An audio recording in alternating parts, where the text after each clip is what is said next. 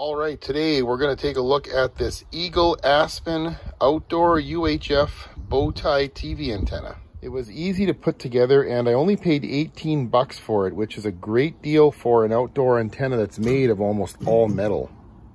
Size-wise, this antenna is just under 19 inches in length and about a foot high. That definitely puts it in the category of small outdoor antenna. You could probably use it as an indoor antenna if you have a spot for it. This antenna model has been around a long time. It was actually designed for an older version of the UHF TV band, channels 14 to 69.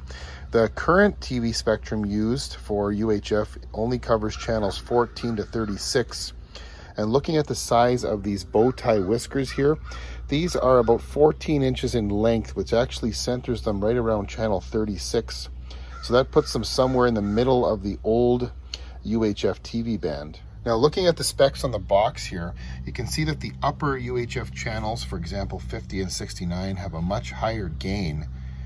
They also have a much lower beam width, meaning that the antenna becomes more directional as the gain increases. Now for channel 14 and 32, which are currently still in use on the UHF TV spectrum, the gain is a little lower, but the beam width is much wider, meaning that this antenna has a wider pickup on these lower channels, which could be helpful.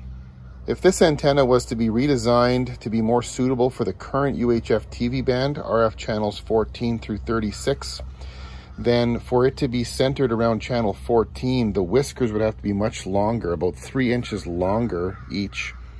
If it was to be centered around channel 25, which would put it somewhere in the middle of the current UHF TV band, the whiskers would only have to be about another 1.25 inches in length.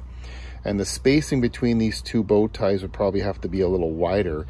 You'd also have to have a much larger rear reflector. Now, interestingly enough, there's also a spec about VHF high band gain. It says the average gain is about -8 dBd, and what that spec refers to is a comparison against a dipole antenna of the same frequency. A dipole antenna is said to have a gain of about 2 dB. So if this antenna has an average gain of -8 dB compared to a dipole antenna, that means that it's really not meant for VHF at all.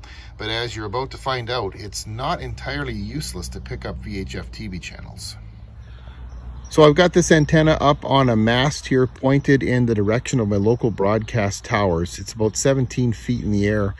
And I'm really testing this only for interest's sake because I don't really have a way to validate the performance of this antenna because I don't have any UHF TV channels broadcasting in my area. All the channels are on VHF, channels 2, 4, and 9.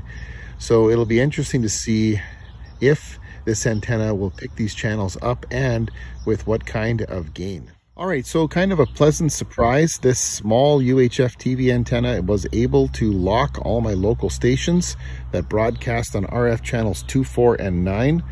RF channel 2, right at the bottom of the low VHF spectrum, was locked in right around 55%, no pixelation. RF channel 4 hovered around 60%, and RF channel 9 a little better in the 64 to 65% range. Now, what does this test mean? It means that if you live in a signal area with either strong signals or you're close to the broadcast towers, you can probably get away with using a small antenna like this, even one that's not necessarily meant for your TV band. But the other side of this is that these signals are on the low side, and even though they're locked now, there's just not enough signal left over there in case of any bad weather. There's not enough signal to keep these channels locked in if there was wind, rain, or anything else that would cause signal loss. So even though it's fun to test these antennas out that really aren't meant for my reception area, the best advice is buy a proper antenna that is meant for your reception situation.